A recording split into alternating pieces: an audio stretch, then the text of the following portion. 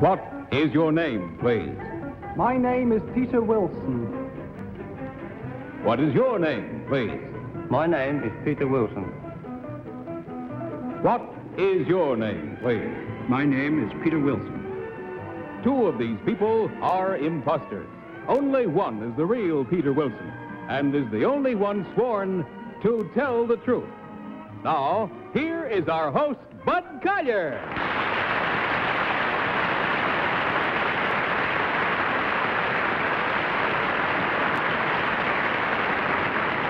Thank you very much. And welcome once again to Tell the Truth, brought to you this week by Camel Cigarettes. Now may I introduce our panel. First, Mr. Tom Poston. Then Miss Kitty Carlisle.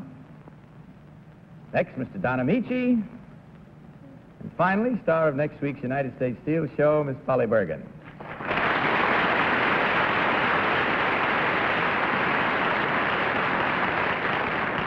Now, panel, will you please follow along with your copies of this first affidavit as I read it? I, Trumpet Corporal Peter Wilson, am a member of the British Royal Horseguards. Our regiment, which is 300 years old, is part of the Household Cavalry. As a state trumpeter, my duties include playing at official functions such as the coronation, trooping the colors, the opening of Parliament by the Queen, and for state visits of foreign dignitaries. I am here, along with 500 other men of the armed forces, in the British Military Tournament and Tattoo, which is currently playing Madison Square Garden in New York. Signed, Peter Wilson.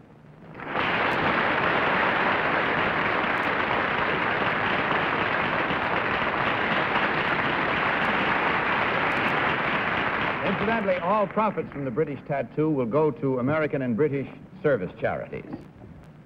All right, panel, you heard these three gentlemen, all claiming to be Peter Wilson, corporal in the Royal Horse Guards. Let's begin this first round of questioning with Kitty Carlisle. Kitty? Thank you, Bud. Number one, what kind of trumpets were used at Princess Margaret's wedding? State trumpets. What were they made of? Solid silver. Number two, what color are the Queen's trousers when she rides in the trooping of the colors? Queen's trousers. The Queen wears a skirt on the trooping of the color. And you never see what the color of the trousers are underneath? No. Well, I meant, when you wear a skirt, you also wear trousers, don't you? It was not disrespectful. Side saddle, man. Side saddle, no trousers. No trousers. Can you tell me where they trained for this magnificent performance, which unfortunately I haven't seen at the Garden? Where did the soldiers train for the tattoo? Which number? Number 3. No. Primarily in the barracks at Knightsbridge. Don Ameche, please. Number 2, what would be the average age of the horses that are used in this troop? The average age of the horses used in London, you mean? Yes. In London, range from about 6 years upwards to 12 years. Number 3, what would be the, would they be mares, or would they be geldings, or would they be horses? They're mares. I beg your pardon? They're mares, sir. They're German graves. All? Yes. Number 1, what kind of shoes are worn on these horses? Steel shoes. Would Polly Bergen? Thank you, Bud. Number 3, I read in the paper or a magazine something that they had a little bit of trouble at Madison Square Garden with some of the girls who were working in some of the pubs, to look like one of the English pubs at the Garden, and I wonder if you could tell me what that difficulty was. I've heard nothing at all about that. We had a little difficulty with the signal corps. There was a slight accident during the... I don't know about that, though.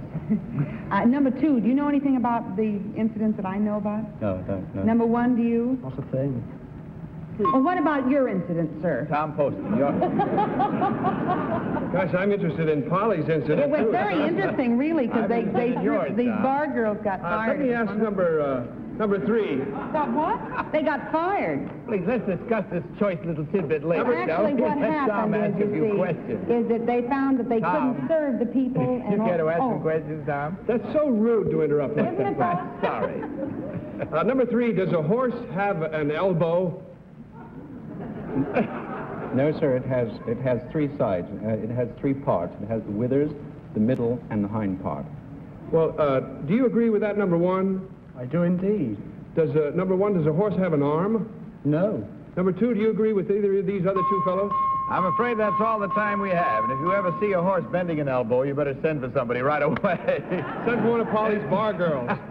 It's time to vote. Will you please mark your ballots? And as you do so, of course, you will vote for number 1, number 2, or number 3. The team of challengers will, of course, receive $250 for every incorrect vote. Everybody through marking and voting? If so, Tom, for whom did you vote? I voted for number 1. There was something... Somebody agreed with me. There was something about the straightforward way in which he answered that I found very refreshing and confusing. Kitty, which one got your vote? I voted for number 1. He said that the trumpets were solid silver with real pride, and although number 3 said the barracks in Knightsbridge, and I believe that's where the barracks are, it's probably number 2. Don, your ballot. I voted for number 1, and I wish I could tell you that I have a real good reason for doing it, but I don't. And Polly. Polly. I voted for number 2 because I had a strong feeling everyone else was going to vote for number 1. That's what I like. Good sound reasoning. All right, our ballots are in. You know how we voted, and if you're voting at home, as we always hope you are, let's compare notes now as we find out in our own particular moment of truth which one of these gentlemen is the real corporal in the Royal Horse Guards. Will the real Peter Wilson please stand up?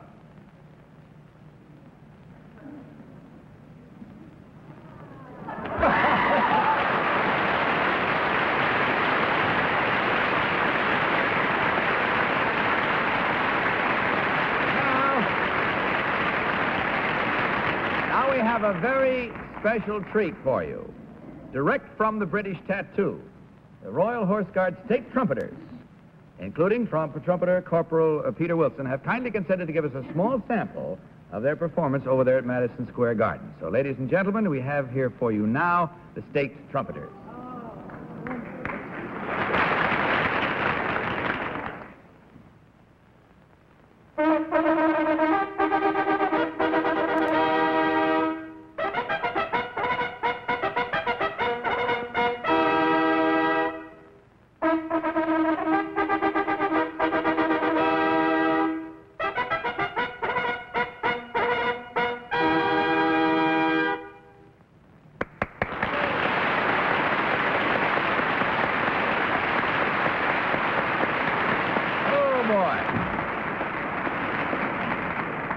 If anything will make your blood tingle, that will, won't it?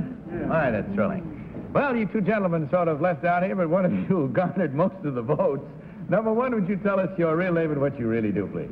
My name is Geoffrey Poolman. I work for Rolls-Royce, and I'm here at the British Exhibition. Thank you, sir. And number 3, the same information about you, please. My name is Alex Pandy, and I sell securities for Goldman Sachs and Company. Thank you. And you did very well, because only one of our panel, as you can see, voted correctly. That means 3 incorrect votes at $250 each for a grand total of $750. Will you tell the good corporal the good news when you meet him backstage? And, of course, a carton of Camel cigarettes for each of you. Thank you very much, gentlemen. Good night, and good luck to you. Thank you.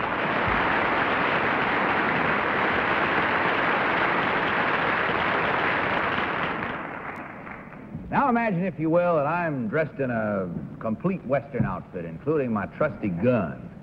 Looks like the beginning of a Western, doesn't it? Well, now, how about this? Now, panel, may I present our next team of challengers?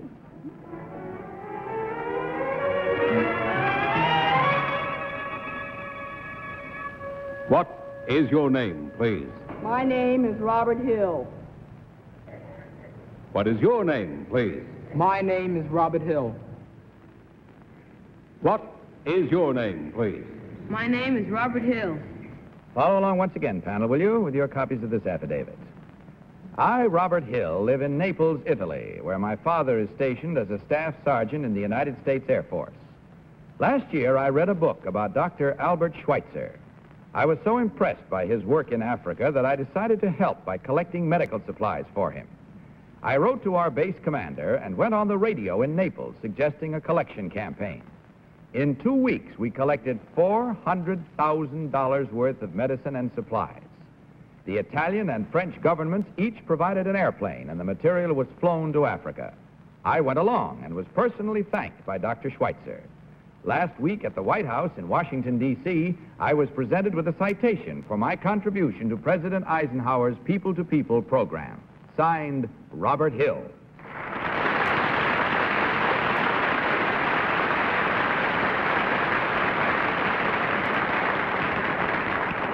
Panel, 3 fine young boys here who each claim to be Robert Hill, who helped Dr. Schweitzer. Let's start this round of cross-examination with Tom Poston. Tom? Thank you, Bud. I'll ask number 3, please. How many stripes does a staff sergeant have? 4.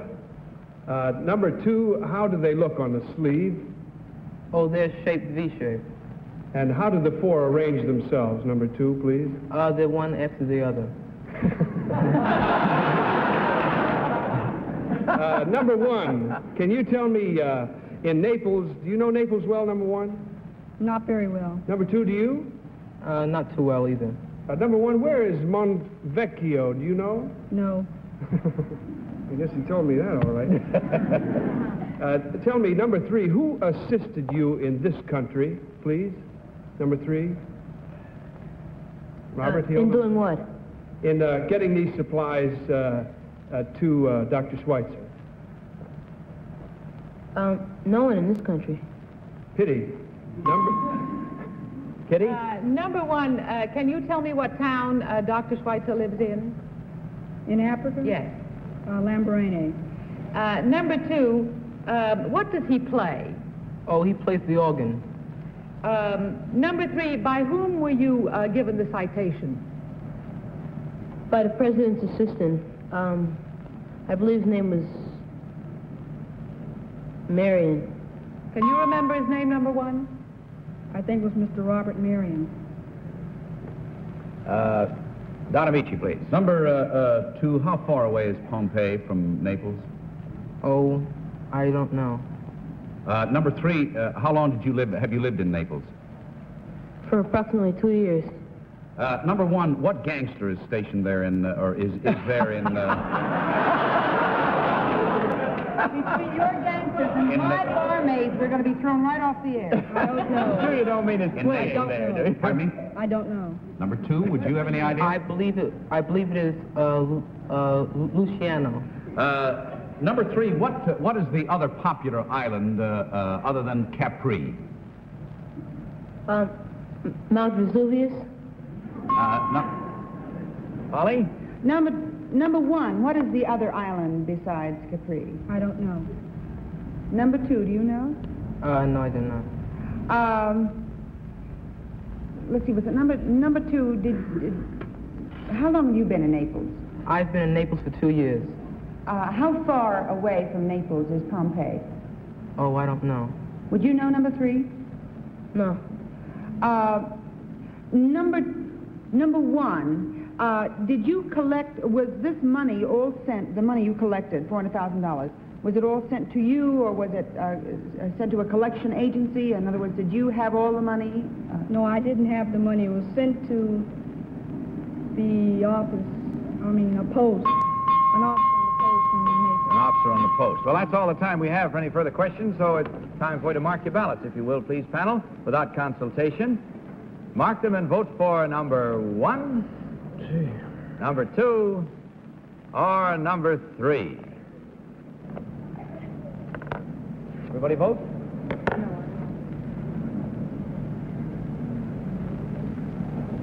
Get them marked quickly as we can. Everybody voted now? Okay. Tom, for whom did you vote?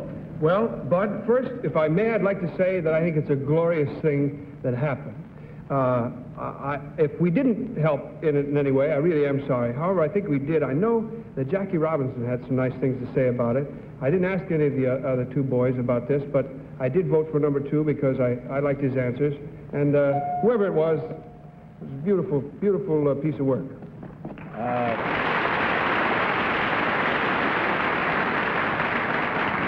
Thank you, Tom. You speak for all of us.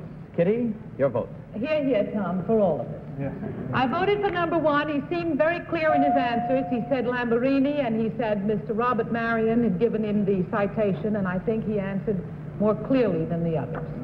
Don, your vote. I voted for number 2. He was the only one that seemed to know about our importation over there called Mr. Luciano. So I think most anyone that lives in Naples knows about him. Polly, what about your vote? Well, I voted for number 1.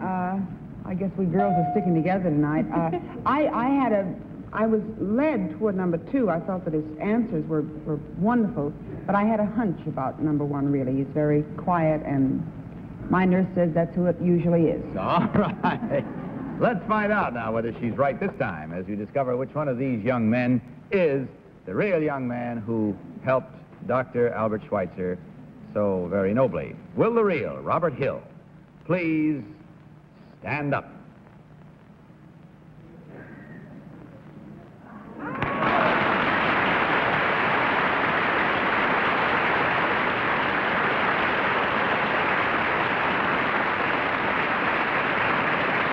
Thank you very much, son, and congratulations to you. It was a wonderful thing you did. Number 2, would you tell us your real name? You can sit down if you will, sir. What your real name is and what you really do, please? Well, my name is Jesse Zachary, and I'm a student at Rhodes Preparatory School here in New York City. Thank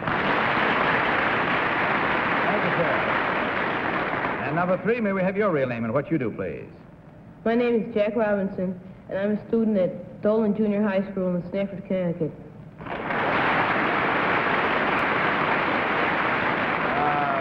My recollection, there is a rather famous Jackie Robinson who lives in Stamford, Connecticut. Any relation to you? Yes, sir. So who is he? It's my father. He's your father. I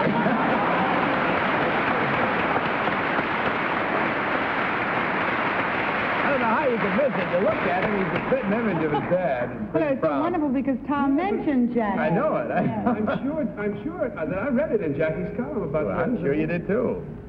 Don't you read your dad's column? Don't put him on the spot. That's not fair. Let's check up here and see what we have. We had exactly 2 incorrect votes at $250 each for a total of $500 from Camel Cigarettes. Young men, that's not bad for an evening's pleasure, and we trust you had just that. Thanks for being with us. Good night. God bless you.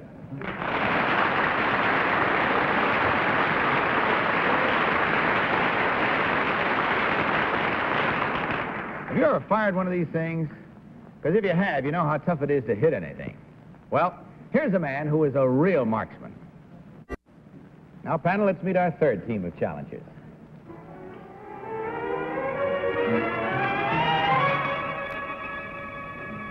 What is your name, please? My name is Link Luckett. What is your name, please? My name is Link Luckett. What is your name, please? My name is Link Luckett. Again, will you follow along with your copies of this affidavit? I, Link Luckett, live and work in Alaska. I am a helicopter pilot. Last month, I participated in the now famous rescue of a group of injured mountain climbers from the 18,000-foot level of Mount McKinley. To enable my helicopter to reach that altitude, I took on only 12 gallons of gas and removed the battery, the radio, and even one door from my ship. I flew with a tube from an oxygen tank in my mouth. The 6 landings and takeoffs I made on the mountain were the highest ever made by man in any type of aircraft. Signed, Link Luckett.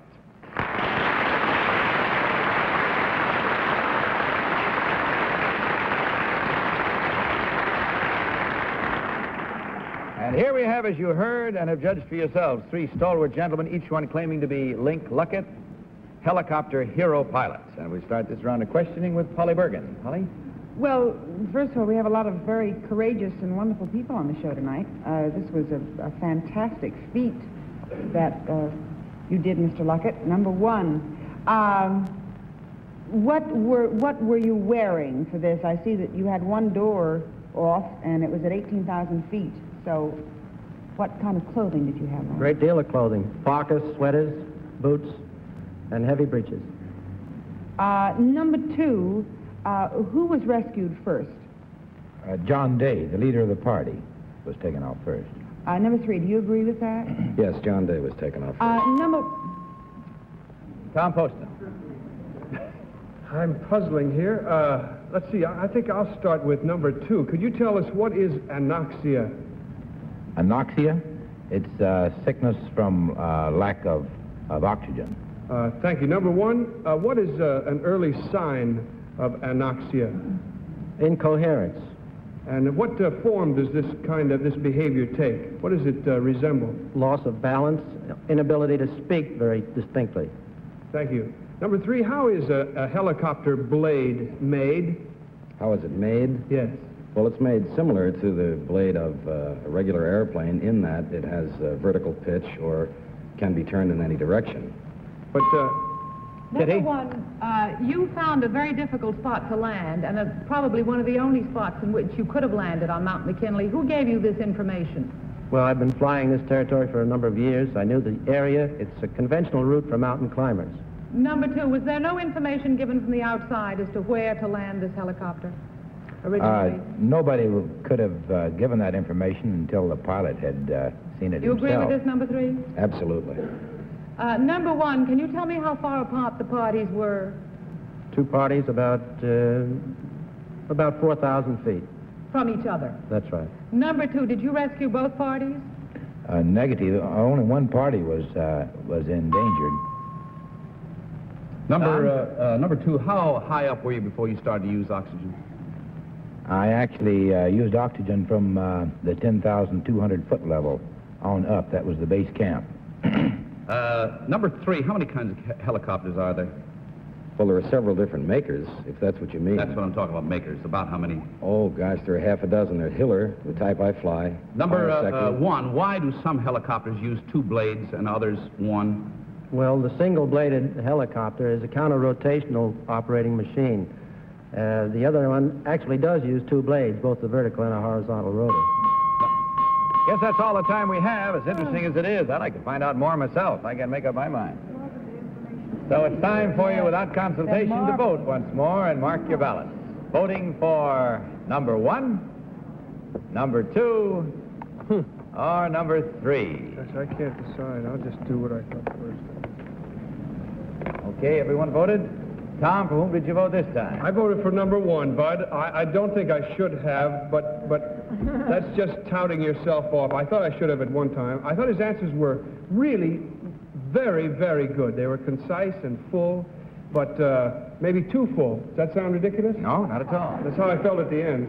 Kitty, which one do you think is the Well, real that's one? exactly the way I felt, Tom. I felt that his answers were brilliant. They were all marvelous, but I just thought that number 2 was perhaps the real one, and because number 1's answers were a bit too full, although he certainly looks like a fellow who would make a dangerous rescue like that. Don, your ballot. I voted for number 1, and I would like to say that I think this exhibition here is an absolute tribute to Willie Stein, who coaches the Liars on this show. Credit to Willie Stein. Wow. How can anyone tell who's who here? Imagine being listed as a liar coach. It's a new type of distinction. Polly, your vote. Well, to prove how good they were, I had to resort to my old way of guessing. I voted for number 3 because of the way he pronounced his name. Your nurse had nothing to do with this one? No, I admit she tips me off once in a while. But he was the only one that said Link Luckett. All the others said Link Luckett. All right, let's find out which one of these links is the real Luckett as we discover which one is the real hero helicopter pilot, and hero indeed he is. So will the real Link Luckett please stand up?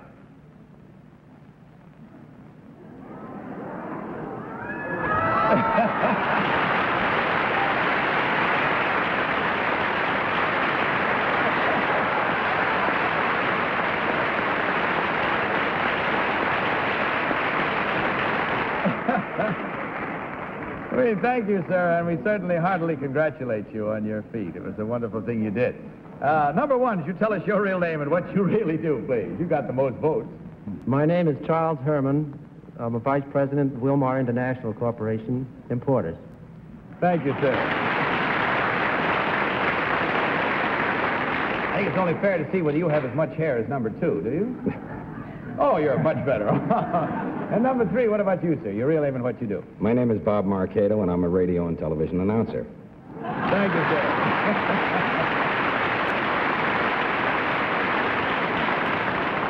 Well, we checked things over here, and we find there were 1, 2, 3 incorrect votes this time at $250 each for a grand total of $750 from Camel Cigarettes and a carton of those fine Camels on your way out. Thanks so much, gentlemen. Hope you had fun. We did. Good night and good luck to you.